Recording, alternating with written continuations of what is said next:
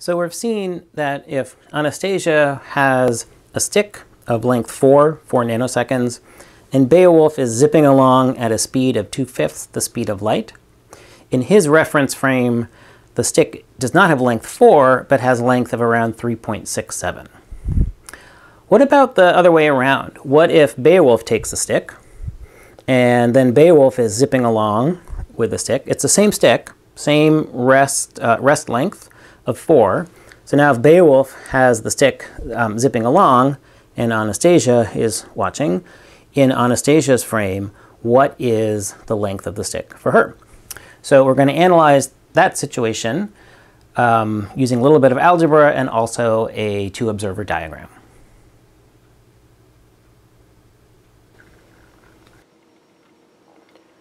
So we previously analyzed the situation where Anastasia and a 4 nanosecond stick are at rest in Anastasia's frame, and Beowulf zips by at a beta of 2/5. So that's the analysis that's shown here. What I want to do now is analyze a slightly different situation. So Anastasia is at rest, Beowulf takes the stick, and it's Beowulf moving again with the speed of 2/5, but this time he has the stick with him. And what does Anastasia think for the length of the stick that's moving? Okay, so let's construct a space-time diagram for this situation. So as before, we'll have beta is 2/5. As I go over 2 up to 4, 5, it's going to be roughly this. So this is going to be my t prime axis. And then here I go over 5, 2, 3, 4, 5, up 2. That's going to be about that. All right. So now the stick is moving along with Beowulf. And so the world line for the stick is, or the ends of the stick, will be here at 1 and at 4. So let me draw this rather than trying to say it, and I think it will be okay. All right, so let's see here. I'm gonna have this. All right, so that's the left of the stick. We're gonna have to think a little bit about the right of the stick. Because what do we know? We know that the stick is 4 nanoseconds long, 4 units long, but that's in Beowulf's frame. So we're going to have to think about what 4 is, what an x of 4 is according to Beowulf. So we're going to have to think about how to calibrate this axis. And so to do that, we recall that, labels here, that we calibrate it with hyperbolas. So this, imagine a hyperbola that has a, when t equals 0, x is 4, it's going to go like that. So that would be x prime equals 4. So I know that the right of the stick goes through this point here, and it will be parallel. I hope I draw this sufficiently parallel. Sure. Okay, so then this is going to be the right.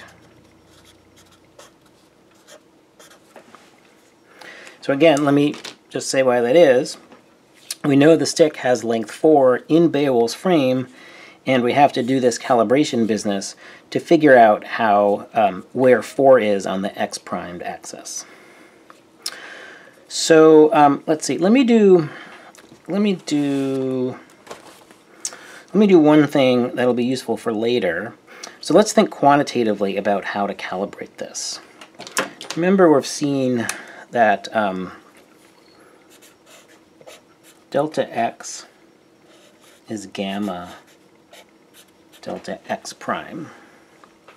So that tells us, right, so this would be a delta x of 4. That's my delta x prime, 4 along this way, and I'd want to know what does that correspond to in delta x. I need to multiply by gamma. And gamma, when beta is 2.5, gamma has a value of 1.09. We saw that in the previous video. You've seen that a bunch. So delta x is going to be 1.09 times 4 nanoseconds. And I don't have my calculator. Oh, yes, I do. My calculator was hiding. 1.09 times, 1.09 times 4, 4.36. So that tells me that this value here is 4.36. But what we want to know is what that value is. I'm going to call this event A, this event B. So this distance between my fingers, that's the length that would be measured in the at-rest frame. So remember that length measurements have to occur simultaneously.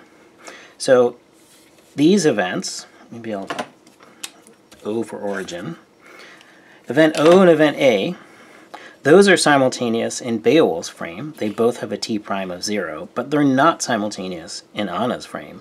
This has definitely a non-zero t. But these two events, event O and event B, are simultaneous in Anna's frame. So we can see that in Anna's frame, the length of the moving stick is shorter. We might have thought it would be longer, but it's actually shorter. So this gives us a qualitative result, and it sure looks like it's going to be about 3.67. All right, so again, the point of this video is to show that the length of the stick when it's moving in Anna's frame is less than 4. In the next video, I'll do a bunch of algebra and derive the result so we can see exactly what the formula is for the length of the moving stick in Anna's frame.